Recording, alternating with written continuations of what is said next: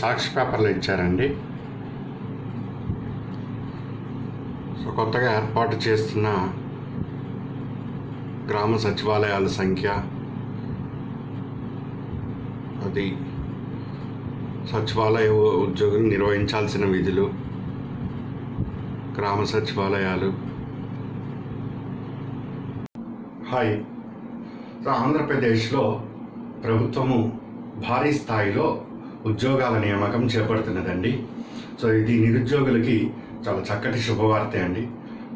ఆ ఫ్రెండ్నో ఈ ఫ్రెండ్నో వాళ్ళ నాయన్నో ఇంకొన్నో నెలకి 2,000, 3,000, 5,000 అని ఇలా ఈ స్థితి నుంచి నిరుద్యోగ అభ్యర్థులందరూ కూడా బయటపడటానికి చాలా చక్కటి అవకాశము. ఇవన్నీ కూడా ప్రభుత్వ ఉద్యోగాలని తెలుపుతుంది కాబట్టి ఇక దాంట్లోకి చెప్పాల్సింది ఏమి ఉండదు. ఒక ప్రభుత్వ ఉద్యోగి ఏమైతే లభిస్తున్నాయో పే స్కేల్ కానీ, టీఏ బెనిఫిట్స్ కానీ, రిటైర్మెంట్ అయ్యాక పెన్షన్ సిస్టమ్ కానీ, అండ్ సర్వీస్లో ప్రమోషన్స్ కానీ, మీరు సర్వీస్లో జాయిన్ అయిన తర్వాత కూడా డిపార్ట్మెంట్లో టెస్ట్ రాసుకొని ఫర్దర్ ప్రమోషన్ పొందొచ్చు. సో అలాంటి అవకాశం కూడా ఇందులో ఉంటుంది. సో ఇది ప్రభుత్వ ఉద్యోగం అంటే దీంట్లో చాలా నెంబర్ ఆఫ్ ఇష్యూస్ ఇన్వాల్వ్ అయి ఉంటాయండి. Service conditions, everything. సో ఇది చాలా చాలా చక్కటి అవకాశం. ఇంకా దీంట్లో ఇక తిరుగులేదు. అందులో నిరుద్యోగిగా ఉండే ఫైనాన్షియల్ సెక్యూరిటీ లేని వాళ్ళ గురించి నేను మాట్లాడుతున్నది. ఉన్నోడు ఎలాగో దీన్ని పట్టుకుంటాడు, వాడి ఇష్యూ వేరు. సర్టన్ ఏజ్ వరకు వచ్చి నిరుద్యోగంగా ఉండి ఏదన్నా ఒక ఆధారము దొరుకుతుంటే చాలు అనుకునే ప్రతి అభ్యర్థికి కూడా ఇది చక్కటి అవకాశమే. ఉపయోగించుకోండి. చాలా బెనిఫిట్స్ మీకే ఉంటాయి. ఫర్దర్ స్టెప్ మీరు ముందుకెళ్తారు. ఇక్కడే ఉండమని చెప్పట్లేదు. ఫర్దర్ ఇంకా గ్రూప్ 2 ఉన్నది, గ్రూప్ 1 ఉన్నది. దాంట్లో అడుగు పెట్టడానికి ఇది ఒక బేస్ ఉంటుంది. అది కాక ఒక ఎగ్జామ్ సక్సెస్ అయితే అది ఇచ్చే కాన్ఫిడెన్స్ చాలా ఉంటుందండి. ఒకటి, నీకు ఫైనాన్షియల్ సెక్యూరిటీ ఉన్నది చేతిలో అంటే నువ్వు ఎన్ని ఆటలైనా ఆడగలుగుతావు. అది లేకుండా ఆడాలంటే నువ్వు మొత్తం చదివినా కానీ ఎగ్జామ్లో కొన్ని రకాలైన ప్రభావాలు నీ బ్రెయిన్ మీద చూపిస్తూ ఉంటాయి. అందుకే సెక్యూరిటీ ఉండి చదివేవాడి యొక్క రిజల్ట్స్ మనకు కొన్ని సందర్భాల్లో డిఫరెంట్గా కనిపిస్తూ ఉంటుంది. ఏంటంటే అదొక లెక్క ఉంటుంది దానికి. సరే, చూస్తే 1,33,867 అండి. సో గ్రామ సచివాలయాల్లో 99,144, పట్టణ అంటే వార్డు సచివాలయాల్లో 34,723, మొత్తం 1,33,867 ప్రభుత్వ ఉద్యోగాలకి నియామకం జరుగుతున్నది. దీని విద్యార్హత ఏమిటి, వయస్సు ఏంటి, పరీక్ష ఎప్పుడు జరుగుతుంది, సిలబస్లో ఏముంటుంది, మెటీరియల్ ఎలా మనం తయారు చేసుకోవాలి, దీనికి సాధన ఏ విధంగా చేయాలి, అవన్నీ కూడా మనం సందర్భానుసారంగా తెలియజేస్తూ ఉంటాం. దానికి సంబంధించి వీడియోస్ అన్నీ కూడా నేను అప్లోడ్ చేస్తూ ఉంటాను. ఇది నీ నోటిఫికేషను. దీనికి సిలబస్లో ఇది ఉన్నది, దీని విద్యార్హత ఈ విధంగా ఉంది, దీని వయస్సు మనకు అందిన సమాచారం ప్రకారము 40 years వరకు కూడా ఎలోడు. అయితే అన్ని పోస్టులకి ఉంటుందా లేకపోతే కొన్ని పోస్టులకి ఉంటుందా అన్నది చూడాలి. డిగ్రీ అంటున్నారు. డిగ్రీతో పాటు ఇంటర్ వాళ్ళకి అవకాశాలు ఉన్నాయి, డిప్లొమా వాళ్ళకి ఉంటుంది, నర్సింగ్ వాళ్ళకి ఉంటుంది, ఓపెన్లో చేసిన వాళ్ళకి ఉంటుంది, అన్ని రకాల వాళ్ళకి ఇందులో అవకాశాలు ఉన్నాయి. వాళ్ళు ఈ నోటిఫికేషన్లలో వేటికి అర్హులు అవుతారు, వాళ్ళు ఏ విధంగా ఆ నోటిఫికేషన్ ఫిల్ చేయాలి, ఏ వెబ్సైట్లో అది ఉంటుంది, దానికి అప్లై చేయడానికి దాదాపు ఫీజు ఏమి వసూలు చేయకపోవచ్చు నాకు తెలిసినంత వరకు. ఏ విధంగా అది మీరు ఫిల్ చేసుకోవాలి, దానికి సంబంధించి మెటీరియల్ ఏం చదివితే మీరు ఈ ఉద్యోగాన్ని సంపాదించగలుగుతారు అన్నీ కూడా నేను టైం టు టైం మీకు తెలియజేస్తూ ఉంటా. ఇచ్చిన సమాచారం ప్రకారము ఈరోజు అంటే 18th July నాడు ఈరోజు 3 o'clockకి సమావేశం వాళ్ళు నిర్వహిస్తున్నారు. 3 తర్వాత 5 o'clock కల్లా మొత్తం ఆల్ డీటెయిల్స్ తెలియజేస్తారు. ఆ సమావేశంలో తీసుకున్న నిర్ణయాలు ఈరోజు లేదా రేపు వెలువరించడం జరుగుతుంది. ఈరోజు చీఫ్ సెక్రటరీ ఆధ్వర్యంలో సమావేశం నిర్వహణ అనేది జరుగుతున్నది. వన్స్ అది అయిపోయిన తర్వాత అది క్యాబినెట్ అప్రూవల్కి వెళ్తుంది. క్యాబినెట్ అప్రూవల్కి వెళ్ళిన తర్వాత శాఖల వారీగా 10 రోజుల వ్యవధిలో ఏ శాఖకి ఆ శాఖ, పంచాయతీరాజ్ శాఖ వాళ్ళు నోటిఫికేషన్ విడుదల చేస్తారు. ఇగో మా పంచాయతీరాజ్ శాఖలో 5,417 పంచాయతీ కార్యదర్శి ఉద్యోగాలు ఉన్నాయి. దీనికి విద్యార్హత ఈ విధంగా ఉంటుంది, దీనికి వయస్సు ఈ విధంగా ఉంటుంది, అట్లా అని వాళ్ళు ఒక నోటిఫికేషన్ విడుదల చేయటం జరుగుతుంది. అదేవిధంగా రెవెన్యూ శాఖ సో రెవెన్యూ శాఖ వాళ్ళు ఇగో మా దగ్గర విఆర్ఓ పోస్టులు ఇన్ని అవసరం పడుతున్నాయి, దీనికి విద్యార్హత ఇది, దీని వయో పరిమితి ఇది, దీనికి మేము నోటిఫికేషన్ ఇట్లా విడుదల చేశాము, దీనికి ఈ విధంగా మేము నిర్వహిస్తాము, ఏదో సందర్భాన్ని బట్టి అది తెలియజేయటం జరుగుతుంది. అట్లా వివిధ శాఖల నుంచి మీకు నోటిఫికేషన్స్ బయటికి వస్తాయి. ఏ శాఖకి ఆ శాఖ వస్తుంది, కాకపోతే ఎగ్జామ్ మాత్రము డిఎస్సి వాళ్ళు కండక్ట్ చేస్తారని సమాచారము మనకి ఇచ్చిన న్యూస్ పేపర్ ద్వారా తెలియజేస్తుంది. డిఎస్సి ద్వారా సమాచారం, అది రాత పరీక్ష అనేది జరుగుతుంది. రిటర్న్ ఎగ్జామ్ ఉంటున్నది అని స్పష్టమైంది. దాంతోపాటు మీకు రిజర్వేషన్స్ ఇస్తామని చెప్పారు. నేను గతంలో కూడా చెప్పా, ఒక్కసారి ప్రభుత్వ ఉద్యోగం అనే మాటను ఉపయోగించావు అంటే ఆర్టికల్ 16 అమలై తీరుతుంది.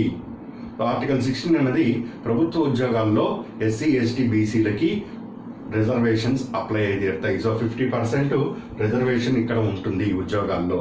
ఫస్ట్ పాయింట్ ఎస్సీలకి ఎస్టీలకి బీసీలకి. అదేవిధంగా మొత్తం ఉద్యోగాలలో 33% మహిళలకి రిజర్వ్డ్ అయి ఉంటాయి. ఇది మహిళలకి చాలా చాలా చక్కటి అవకాశము. వాళ్ళు అంటే ఏమిటో ప్రూవ్ చేసుకునే అవకాశం ఇప్పుడు మీకు లభించిందండి. అది అండ్ ఆర్టికల్ 371D కూడా అప్లై అవుతుంది. అంటే మీరు ఈ ఎక్స్ అనే జిల్లాకి చెందిన వాళ్ళు, మీరు ఈ వై అనే జిల్లాలో ఎక్కువ ఇవన్నీ ఇక్కడ రోస్టర్స్ అవన్నీ తీయాలి. అవి కూడా నేను ఇస్తాను. రోస్టర్స్ ఎప్పుడు వస్తాయి, ఆ రోస్టర్ జిల్లాల వారీగా ఎన్ని ఉన్నాయి, ఇప్పుడు మొత్తం ఇవన్నీ మరి జిల్లాల వారీగా ఎన్ని ఉన్నాయి, ఎస్సీకి ఎంత, ఎస్టీకి ఎంత, బీసీకి ఎంత, ఉమెన్కి ఎంత, జనరల్లో ఎన్ని వస్తున్నాయి, ఇవన్నీ కూడా రావాలి కదా లెక్క. అవన్నీ కూడా ఇస్తానని నీకు చెప్తున్నాను. ఇప్పుడు నువ్వు ఎక్స్ అనే జిల్లాకి చెందావు. ఈ ఎక్స్ అనే జిల్లాలో ఒక 100 విఆర్ఓలు ఉన్నాయి, వై అనే జిల్లాలో 200 విఆర్ఓలు ఉన్నాయి. నీకేమనిపిస్తుంది? ఎక్కువ ఉన్న చోట పోటీ పడదాం అనిపిస్తుంది. సో ఫస్ట్ ఆప్షన్ ఇక్కడ తీసుకోవచ్చు 70%, 30%. సెకండ్ ఆప్షన్లో నువ్వు వై జిల్లాని సెలెక్ట్ చేసుకుంటావు. అంటే నీకు వేరే జిల్లాలో కూడా ఉద్యోగం చేసుకునే అవకాశము 371D ద్వారా 30% కల్పిస్తున్నది. ఇంకా బతికే ఉన్నదని చెప్పాను నేను, అది గతంలో కూడా లేదండి. ఇంకా మీకు ఏమైనా సందేహాలు ఉన్నా అవన్నీ కూడా మీకు ఒకే రోజు అన్నీ తీరవు. స్టెప్ బై స్టెప్ అన్నీ కూడా మీకు క్లారిటీ ఇస్తా.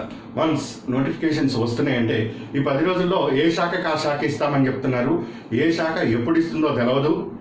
సో ఫస్ట్ ఈరోజు మీటింగ్ కావాలి, రేపు దాని మీటింగ్కి సమాచారము, క్యాబినెట్ అప్రూవల్ తర్వాత ఇక ఎల్లుండి నుంచి 10 రోజుల వ్యవధిలో మొత్తం నోటిఫికేషన్స్ వచ్చేస్తాయండి. సో ఆగస్టు 30 రోజులు, ఇక్కడి నుంచి సెప్టెంబరు హార్డ్లీ 10 to 15 కల్లా కంప్లీట్ అయిపోతుంది. మొత్తం మీ చేతుల్లో 45 రోజులు ఉంటుంది. అటుపోయి ఇటుపోయి అన్నీ ఇవ్వగా మీ చేతుల్లో 30 రోజులు ఉంటుంది. ఓపెన్గా మాట్లాడుకుంటే అంతే కదా. ఇంకా ఎక్కువ ఉంటే దాన్ని ఎక్కువగా కూడా ఉపయోగించుకుంటాం, అది వేరే విషయం. కనీసం నేను చెప్తున్నది ఈ 30 రోజుల్ని నువ్వు ఉపయోగించుకోగలిగావు అంటే అక్టోబర్ 2 నాటికి నీ బ్యాంక్ అకౌంట్లో ఒక కనీస మొత్తం పడుతుంది పోయి. ఇక నీ ఇష్టం, నువ్వేం చేసుకుంటావో చేసుకో. ఇది క్లియర్గా స్పష్టం. అక్టోబర్ 2 నుంచి నువ్వు ఉద్యోగానికి చక్కగా నీట్గా డ్రెస్అప్ అయ్యి చక్కగా ఉద్యోగానికి వెళ్తారండి. వాళ్ళు మహిళలైనా పురుషులైనా ఎవరైనా చక్కగా ఉద్యోగం చేసుకోవచ్చు, వస్తాయి. ఇక దాని తర్వాత ఎలాగో జనవరి 1కి ఏపీపీఎస్సీ ద్వారా క్యాలెండర్ ఇస్తామని వాళ్ళు మేనిఫెస్టోలో కూడా చెప్పారు. కాబట్టి ఆ క్యాలెండర్ ప్రకారం మీరు గ్రూప్ 1 రాస్తారో గ్రూప్ 2 రాస్తారో ఇక మీ ఇష్టం. ఫర్దర్ మీ డెవలప్మెంట్స్ ఎలా చేసుకుంటారో అలా చేసుకోవచ్చు. విఆర్ఓకి ఇన్ని వస్తున్నాయి. సర్వే అసిస్టెంట్ 12,677, ఏఎన్ఎం వాళ్ళకి 2,200 ఉద్యోగాలు, వెటర్నరీ ఫిషరీస్ 9,800, మహిళా రక్షణ 12,671, engineering assistant 12,671, electric assistant 6,086, agriculture horticulture MPEO 9,986, digital assistant 12,671 ఉద్యోగాలు ఉన్నాయి. వెల్ఫేర్ అసిస్టెంట్ 12,671, మత్స్యశాఖ అవసరం ఉన్న చోట దాన్ని చూసుకొని 500 వరకు రిక్రూట్మెంట్ చేస్తామని తెలియజేస్తున్నారు. ఇవన్నీ కూడా సెప్టెంబర్ 20 లోపు కంప్లీట్ అయిపోయేవి. ఇవన్నీ కూడా సెప్టెంబర్ 20 లోపు కంప్లీట్ అయిపోతాయి. ఇప్పటికే గ్రామ సచివాలయాలు కొన్ని చోట్ల నిర్మాణాలు జరుగుతూ వస్తున్నాయి, అవి మీరు కూడా చూస్తూ వచ్చారు. ఇక ప్రాసెస్ అయితే స్పీడ్గానే ఉంటుందండి. సో దానికి అనుగుణంగా నువ్వు ఏ సమయంలో ఏ నోటిఫికేషన్ వచ్చింది, దాంట్లో నువ్వు చదవవలసిన అంశాలు ఏమిటి అన్నీ కూడా నేను మీకు తెలియజేస్తుంటా. జస్ట్ నువ్వు ఫాలో అవుతూ ఉండు. సో మన వెబ్సైట్ www.satyaacademy.com. ఈ వెబ్సైట్లో నీకు లాగిన్ రిజిస్ట్రేషన్ అని కనిపిస్తుంది. రిజిస్ట్రేషన్ దగ్గర నువ్వు నీకేం కోర్స్ కావాలో ఆ కోర్సు నోటిఫికేషన్ వచ్చిన తర్వాత రిజిస్టర్ అయిపోండి. నేను దీనికి కావాల్సిన అసిస్టెంట్స్ ఏవైతే ఉన్నాయో, క్లాస్ కానీ లేకపోతే మెటీరియల్స్ కానీ ఏది ఇవ్వగలుగుతామో అవి ఇస్తాం. పంచాయతీ కార్యదర్శి అండ్ విఆర్ఓ అయితే తప్పనిసరిగా ఉంటాయి. మిగిలిన వాటిలో కూడా ఇంత పెద్ద అవకాశాలు ఉన్నప్పుడు ఎవరికి ఏమైనా అవకాశాలు ఉంటే వాళ్ళవి కూడా నేను ఆ స్పెషలిస్ట్ని పిలిపించి అవి అరేంజ్ చేయడానికి ప్రయత్నం తప్పకుండా చేస్తాను. మేము చేతులారా పోగొట్టుకోకూడదు. మన అభ్యర్థులు ఏమన్నా అవకాశం ఉన్నప్పుడు లాగేసుకోవాలి, మళ్ళీ మళ్ళీ రాదు అట్లాంటిది. దీనికి ఇప్పుడు ఎప్పుడో ఏప్రిల్లో నిర్వహించారు ప్రిలిమ్స్, ఇంకా ప్రిలిమ్స్ రిజల్ట్ రాలేదు. 1:50 ఆ 1:15 ఆ గోల్ నడుస్తూనే ఉంది. కానీ నీకు అక్టోబర్ 2 కల్లా నువ్వు పంచాయతీ కార్యదర్శిగా రిక్రూట్ అయిపోతున్నది అక్కడ. నేను గతంలో కూడా ఇంకో మాట అన్నాను, ఈ పంచాయతీ కార్యదర్శికి గ్రూప్ 2కి ఆ ప్రిలిమ్స్ మెయిన్స్ ఏంటిది? చిన్న చిన్న పోస్టులకి పోస్టు విలువగలదే, కానీ ర్యాంక్ పరంగా చూస్తే దానికి నువ్వు అంత టార్చర్ చేయక్కర్లే అభ్యర్థిని. సో సింపుల్గా అయిపోతుంది. ఇట్లా సింపుల్గా ఒక ఎగ్జామ్ పెట్టి దాంట్లో అయిపోతుంది. దానికి ఏదో నువ్వు మళ్ళీ ఇంకొక గొప్ప గొప్ప పంచాయతీ అని పేరేంటి రెప్పన్, ఒక్కొక్క కార్యదర్శి ద్వారా నువ్వు రెప్పన్ని సృష్టిస్తున్నట్టుగా తయారైంది. అది చిట్టి రోబోల్ని తయారు చేస్తారు చూసారా, అట్లా పంచాయతీ కార్యదర్శి ఎగ్జామ్ పెట్టి చిట్టి రిప్పన్లు ఒక ఎన్నో 1000 అనుకుంటుంది పంచాయతీ, దాంట్లో 1000 పోస్టులు అనుకుంటా, 1000 చిట్టి రిప్పన్లు తయారవుతున్నట్టుగా ఉంది. అంత అక్కర్లేదు దానికి, స్ట్రైట్గా ఇట్లా ఎగ్జామ్ పెట్టచ్చు. తెలంగాణ రాష్ట్రంలో 9000 ఉద్యోగాలకు అట్లాగే స్ట్రైట్గా పెట్టేసి రిక్రూట్మెంటే వాళ్ళ నెలకి ఇప్పుడు 15,000 జీతం కూడా తీసుకుంటున్నారు చాలామంది. మన అభ్యర్థులు కూడా చాలా అందులో సాధించడం జరిగింది. అట్లా సింపుల్గా అయిపోయే ప్రాసెస్కి దాన్ని కాంప్లికేటెడ్ చేసి అదంతా ఇప్పుడు మళ్ళీ ఎందుకు కానీ ఆ తలనొప్పులన్నీ పోతాయండి. ఫస్ట్ సింపుల్గా ఉన్నది స్ట్రక్చరు, నువ్వు ఆ రోజు నోటిఫికేషను ఏం చదవాలి అన్నీ నేను నీకు ఇస్తూ ఉంటా. జస్ట్ నువ్వు ఫాలో అవుతూ ఉండు. ఏ టైంలో ఏమొస్తుందో రాగానే సమాచారం నీకు అందుబాటులోకి నేను తెస్తా.